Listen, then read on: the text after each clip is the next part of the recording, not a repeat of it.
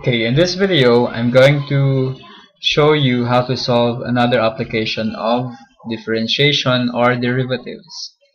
So it says here, suppose that a company has estimated that the cost in dollars of producing X items is given by the function C of X equals 10,000 plus 5X plus 0.03 X squared. We want to find the actual cost of producing the 500 first item, and we want to find the marginal cost at the production level of 500 items. Later on, I'm going to show you that these two, A and B, are actually related to each other. Now let's start with the first one. We want to find the actual cost of producing the 500 first item. Take note, we're looking for a cost of a single item, and that is the 500 first item. So we're not looking for the cost of producing 501 items. That's different. Okay, so if you analyze it, if we want to get the cost of the 500 first item, then what should we do? Okay, so I hope this is we have the same idea. If you want to get the cost of producing the 500 first item, then what we can do is we get the cost of producing 501 items. Okay, so just find the cost of 501 items, of making or producing 501 items. Then I could also find the cost of producing 500 items. So if I will find this number, so take note, they will only differ by one item, and that is the 500 first item.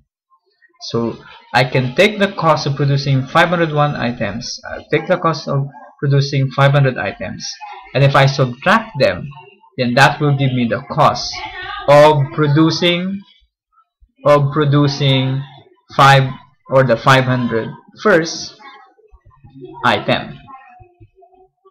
Okay, so what should we do? So C of 501, this means X will be replaced by 501. C of 500, it means X will be replaced by 500. So this is equal to 10,000 plus 5 times 501 plus 0.03501 squared minus, if I use 500 to every X. So notice how I place a parenthesis, because this is a group of expressions. It's very crucial when you're dealing with subtraction and you have a group of terms. Usually a simple mistake can happen by just taking plus or minus in the wrong way.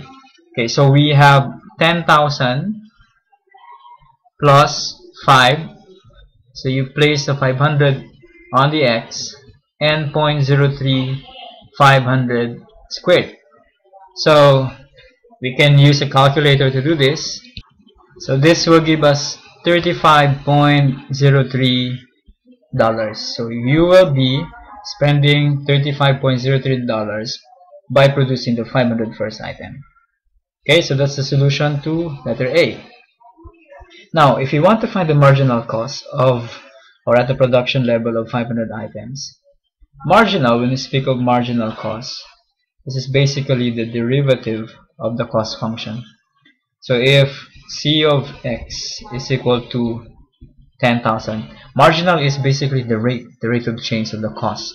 If you remember how we solved problems before, whenever we speak of the rate of change, we get the derivative of a function. So marginal cost, the rate of change of the cost. So we have to get the derivative of the cost function. So plus 5, so this is X, and plus 0.03 X squared. So we get the first derivative. This is a constant. We know that if we get the derivative of a constant, then the derivative will be 0. So we don't have to put that anymore. Plus 5x, the derivative of 5x is 5. The derivative of 0.03 x squared by using the rule on differentiation. So this will become 0.06 x. And once you have the derivative, this is now your marginal cost function. This is the marginal cost function, MC. Okay, so at the production level of 500 items, meaning when the x is equal to 500. So this is 5 plus 0.06 times the 500. Okay, so we can and this is actually $35. Okay, now I want you to make a simple observation by looking at the answer to letter A and the answer to letter B. The actual cost of producing the 500 first item is $35. The marginal cost at the production level of 500 items is equal to $35. They only differ by 0.03. So what is the implication of that? So take note how long we solved for the actual cost of producing the first item. It's not that difficult, but you have to go through this addition and subtraction and squaring and so on. Okay? The idea behind this is the marginal cost actually estimates the cost of producing the next item. So if I know the production level, the marginal cost of the production level of 500 items, that can predict, or that can actually find or estimate the cost of producing the next item, and that is the 500 first item. Okay? So if my question is estimate the cost of producing the 500 first item, I don't have to go through this anymore. All I have to do is to get the marginal cost and then just put the value. So say I have the 500 production level of 500 items. Then that answer, the number that we will get here, will give us an estimate in producing the next item. Okay, so look at this. This is 35.03, this is 35. The marginal cost estimates the value or the cost of producing the next item. So if I say the marginal cost of the production level of 300 items, say, is 42, then the actual cost of producing the 43rd item will be also, the 500 first item will also be 42. Okay, so that's the main idea.